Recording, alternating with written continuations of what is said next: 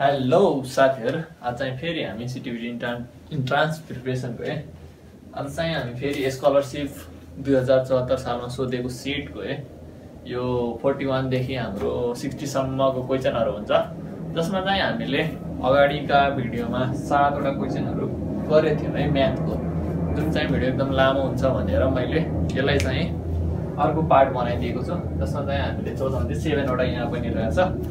अब जसले त्यो भिडियो हेरेको छैन त्यो भिडियो हेर्नु 7 वटा, त्यो पनि एकदम राम्रो क्वेशनहरु छ। अब सोधेको क्वेशनहरु छ, प्र्याक्टिस गर्दा एकदम राम्रो हुन्छ। अब चाहिँ हामीले यो प्र्याक्टिस गरौँ है।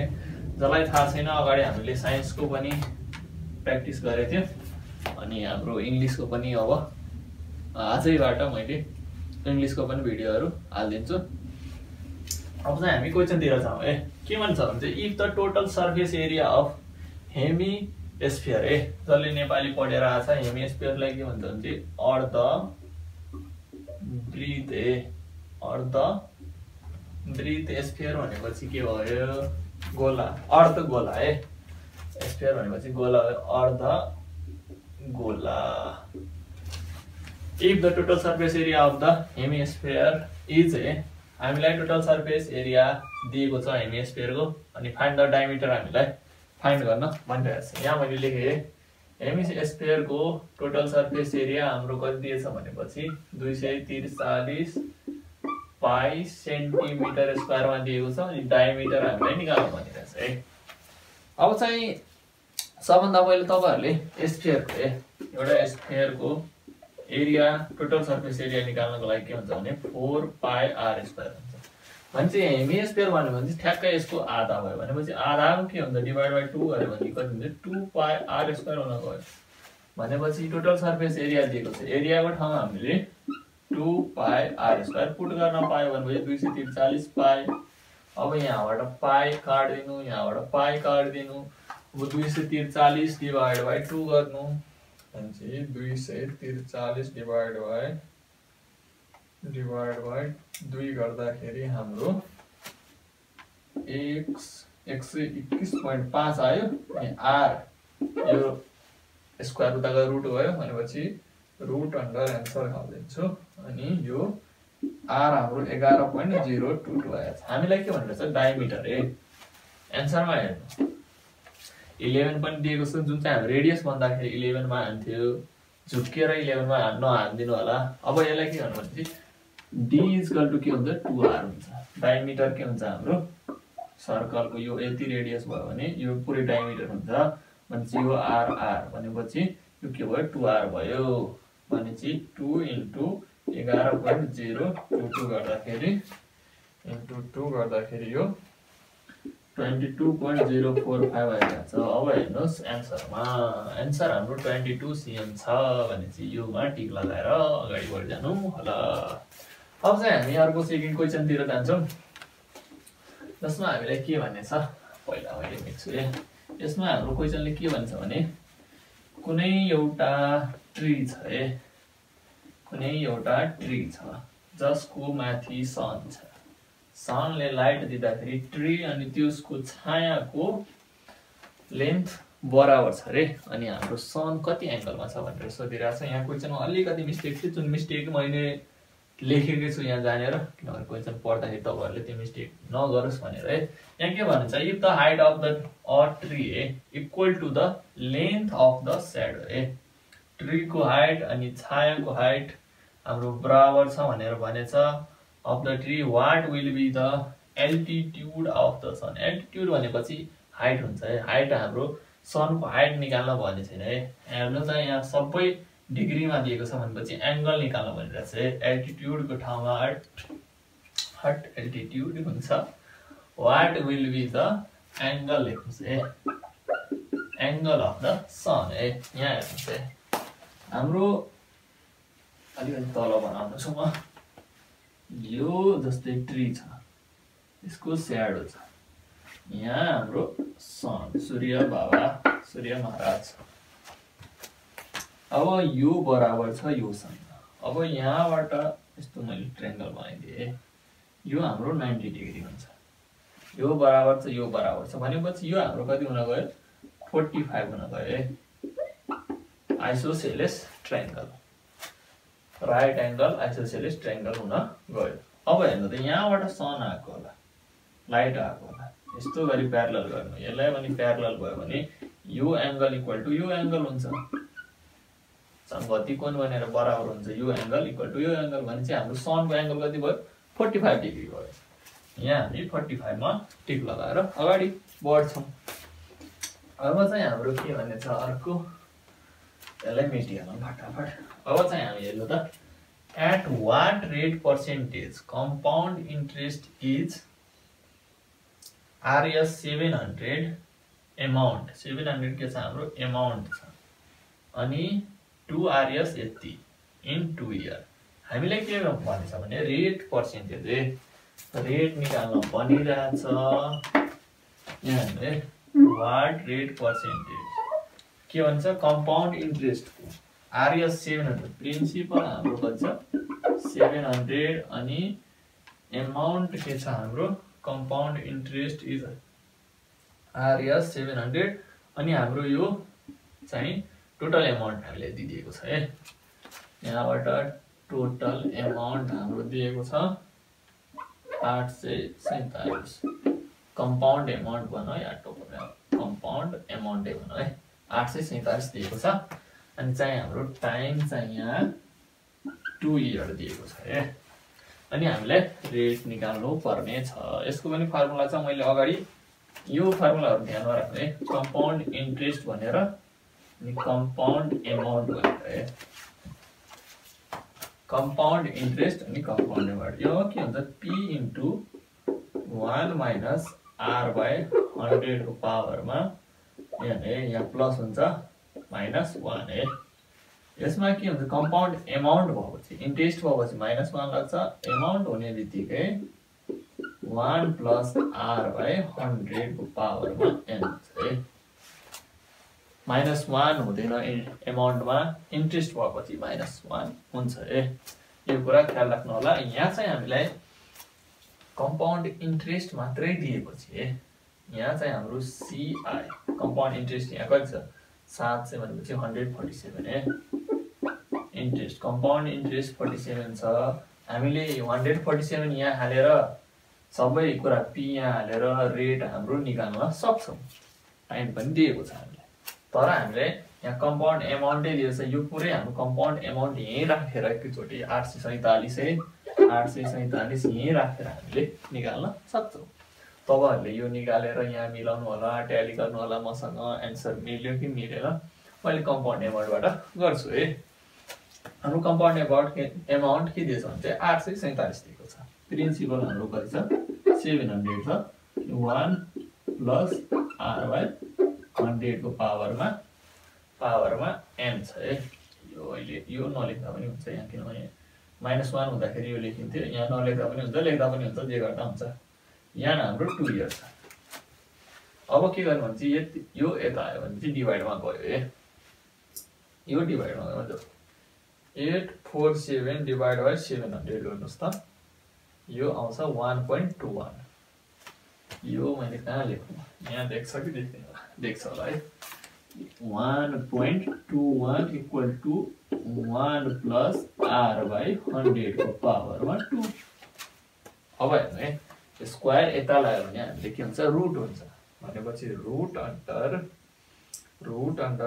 अन्डर आन्सर हाल्यो भनेपछि रुट अन्डर यो रुट अन्डर 1.21 हाल्नु होला अनि 1.1 आउँछ अनि यहाँ बाँकी बस्यो 1 प्लस r बाइ 100। अब चाहिँ यो 1 यता ल्याउनु भयो भने यो माइनस हुन्छ भनेपछि 0.1 इक्वल टु r बाइ 100 बाँकी बस्यो।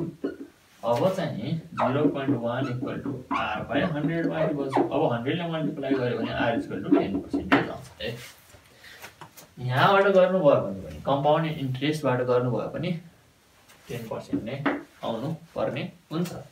हाम्रो आन्सर 10% यहाँ छ 10% कि म यहाँबाट पनि ल एकचोटी यहाँबाट पनि गरौँ त यहाँबाट पनि गरिहाल किन तपाईहरुलाई छोड्नु 147 equal to 700 into 1 plus r by 100 को पावरमा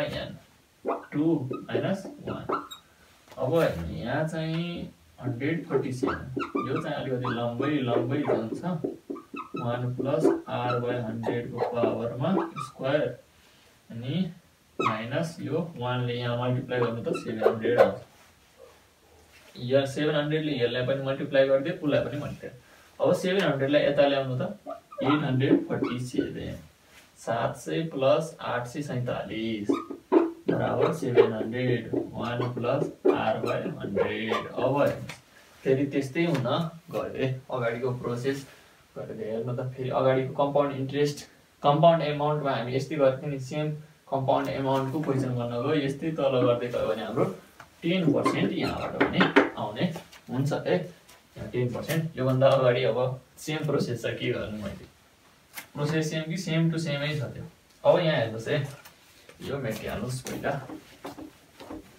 अब फेरि हामीले प्रोबेबिलिटीको क्वेशन आछ अगाडि चाहिँ एउटा हामीले अगाडिको भिडियोमा प्रोबेबिलिटीको क्वेशन आएको थियो जुन चाहिँ हाम्रो डाइस अनि सिक्काबाट थियो अहिले चाहिँ डाइसबाट छ यहाँ के भन्छ a fair dice is rolled twice दुईचोटी एउटा डाइसलाई रोल गरेको छ what is the probability of the getting 5 probability of getting 5 in the first role and 3 in the second role हामीलाई के भन्छ भने कुनै एउटा डाइसलाई लियो भने डाइस लिएछ कुनै एउटा डाइस लिएको छ त्यसलाई के गर्छ दुईचोटी रोल गरेछ जसमा हाम्रो 3 आउने सम्भावना अनि 5 आउने सम्भावना कति छ भनेर हामीलाई भनेको छ एन्ड भने चाहिँ अनि मल्टिप्लाई भने चाहिँ यहाँ पनि मल्टिप्लाई हुन्छ भने अब यहाँ 5 आउने प्रोबेबिलिटी अफ 5 जम्मा 5 कतिवटा आउँछ एउटा आउँछ 7 जम्मा 7 यसमा कतिवटा 6 वटा हुन्छ प्रोबेबिलिटी अफ 3 आउने जम्मा 7 एउटा आउँछ अनि जम्मा 7 3 आउने एउटा छ अनि टोटल हाम्रो डाइसमा कतिवटा हुन्छ 6 वटा ठाउँ हुन्छ यसरी हुन्छ नि 1 2 3 4 5 6 1 2 अनि 3 कसरी लेखेको हुन्छ 1 3 4 5 6 यसरी दिएको हुन्छ नि डाइसमा कतिवटा 3 आउने कति भयो 1/6 वटा छ भने 3 एउटा मात्रै छ 6 वटा यहाँ जम्मा 7 भयो 5 आउने कति छ 1/6 मा यो पनि भयो अब एन्ड भन्छ है हामीले भनेको चाहिँ p5 एन्ड भनेको छ p3 भनेको चाहिँ मल्टिप्लाई भयो 1/6 इन्टु 1/6 1/6 भनेको चाहिँ 1/36 भयो है अनि पछि 1/36 लगाएर हामी अगाडि बढिहाल्छौँ फटाफट यो के को क्वेशन छ के को क्वेशन छ है यो चाहिँ अलिकति तपाईहरुले किनभने यहाँ +-6 +-5 मा टिक लगाएर आउन सक्नुहुन्छ त्यही भएर यो क्वेशन अलिकति राम्ररी ध्यान दिएर बुझ्नु होला अब चाहिँ यहाँ हेर्नुस् है if a 5 added to the square of a natural number यहाँ ख्याल गर्नु नेचुरल नम्बरमा यदि हामीले 5 जोड्यो भने त्यसको resultant the result is 41 what is the number त्यो नम्बर कुन हो तपाईहरुले 5 यहाँ भने जस्तै कुनै नेचुरल नम्बरको स्क्वायरमा हामी 5 जोड्यो भने त्यो 41 तपाईहरुले सिधै राख्दिनुहुन्छ 5 जोड्यो भने 41 हुनु पर्यो भनेपछि 6 राख्यो भने यहाँ +-6 छ 6 राख्यो भने 36 + 5 भनेपछि 41 आइरहेछ तपाईहरुले यहाँ नेचुरल नम्बरलाई ख्याल नगरिकन सिधै +-6 मा टिक लगाएर आउन सक्नुहुन्छ है यस्तो बी मा टिक लगाइदिनुहुन्छ आइहाल्नुहुन्छ जुन चाहिँ एकदम रङ हुन्छ नेचुरल नम्बर भन्ने बित्तिकै 1 2 3 4 5 यस्तो हुन्छ है हाम्रो नेचुरल नम्बर के हुन्छ 1 2 3 4 5 यस्तै गरी अगाडि बढिरहेको हुन्छ 1 देखि 2 3 4 5 अगाडि बढेको हुन्छ 0 देखि हुन्छ त्यो होल नम्बर हुन्छ है के भने चाहिँ हामीले नेचुरल नम्बर भन्छ क्वेशनले अगाडि धेरै कुरा नगरौँ क्वेशनले भनेको कुरा मात्रै गरौँ नेचुरल नम्बर भनेको चाहिँ नेचुरल नम्बर भन्ने 1 2 3 4 5 6 यस्तै गइरहेको हुन्छ त्यही भएर हामीले यहाँ माइनस कन्सिडर गर्दैन है नेचुरल नम्बर भनेपछि प्लस वाला यो हुन्छ हाम्रो यहाँ 6 मा टिक लगाएर अगाडि बढ्छौं यो +-6 मा टिक लगाएर हामी अगाडि बढ्दैन किनभने यहाँ नेचुरल नम्बर हामीलाई भनिदिएको छ है अब चाहिँ ठ्याक्कै हामी what is the area of circle in term of सर्कमफेरेन्स है यो क्वेशन मैले इन्ट्रान्स प्रिपरेसन गर्दाखेरि मैले इन्ट्रान्सको इक्जाम तयारी गर्दाखेरि यो क्वेसन मैले यादै गरेर गर्थेँ कि किन त्यो बेला दिमागमै आएन मलाई कसरी बन्छ होला यो भनेर है। यहाँ मैले सिकाउँछु है तपाईँलाई। यहाँ एरिया अफ सर्कल तपाईँहरूलाई थाहा छ पाई आर स्क्वायर। अब सर्कमफेरेन्स कसरी निकाल्छ हेर्नु त, सर्कमफेरेन्स इक्वल टु 2 पाई आर निकाल्छ। अब के गर्नु भनेपछि यहाँबाट आर सर्कमफेरेन्सको c/2 यो आर 2 पाई यता भिर्छ तल केही गरेछ है मैले आर र यहाँ 2 पाई तल पठाइदिएँ। अब एरिया हामीलाई के थाहा छ area equal to pie are square. अब एरियाको ठाउँमा पाई इन्टु अब चाहिँ c/2 पाई को स्क्वायर गऱ्यो भने अब के भयो यहाँबाट पाई इन्टु c स्क्वायर बाई 2 को स्क्वायर 4 भयो अनि पाई स्क्वायर भयो। यहाँबाट एउटा पाई आउट भयो अनि के हुन गयो c स्क्वायर बाई 4 पाई यहाँबाट c स्क्वायर। यो मैले यादै गरेको थिएँ, याद गर्नु परेन, यस्तो यसरी बनिएको छ भन्ने कुरा बुझ्नु पर्यो। अब चाहिँ यहाँ एउटा सिटको क्वेसन आइरहेको छ जुन चाहिँ हामी गरौँ। अब त्यसपछि यो भिडियो यही समाप्त गर्ने छौँ। अब चाहिँ हेर्नुहोस् है, A and B are subset of a universal set, के अरे universal set U in which NU हाम्रो NU 70 दिएको छ, NA हाम्रो कति दिएको छ 40 दिएको छ, NB 20 दिएको छ अनि NA union B हाम्रो 55 दिएको छ। What will the value of NA intersection BA? हामीले के पढेको छौं भनेपछि what हामी फर्मुला पढेको होला नि NA युनियन B को पढ्नु भयो होला NA plus NB minus NA intersection B। यसलाई उठाएर यता ल्याउनुस् NA intersection B फिगरबाट पनि गर्न सकिन्छ, त्योबाट पनि गरेर मैले हेराइदिने छु, हेराइदिन्छु है त्योबाट गरेर पनि। अब यो माइनस यो उता गयो भने माइनस हुन्छ NA इन्टरसेक्सन B। अब हामीले यो निकाल्नु भने NA हामीलाई थाहा छ 40 अनि 20 अनि हाम्रो 55। यहाँ हेर्नुस् त कति आउँछ, यहाँबाट 5 आउँछ। 40 20 कति भयो 20 40 60 55 गयो 5 आयो। अब फिगरबाट हेर्नुस् है, फिगरबाट हेर्नुस्। अब फिगरबाट हेर्दाखेरि यही बनाइदियो मैले। यो A भयो यो B भयो हाम्रो। हेर्नुस् त A युनियन B 55 दिएछ भने चाहिँ A B यो यति गोलो भएको 55 छ, जसमा हाम्रो A अनि B लाई जोड्नु त 60 भयो। यो A युनियन B बाट कति बढी भइरहेछ 5 बढी भइरहेछ भनेपछि बीचमा हाम्रो 5 हुन गयो। अब A मा कति घट्यो, A मा 35 भयो, यो 5 गऱ्यो भने 15 भयो। अब जोड्नु त 35 5 40 10 50 अनि 5 55 भयो है। अनि चाहिँ यसरी हामीले गर्न सक्यो। अब यो बाहिर कति हुन्छ भने चाहिँ 70 55 भन्छ यो 15 हुन जान्छ।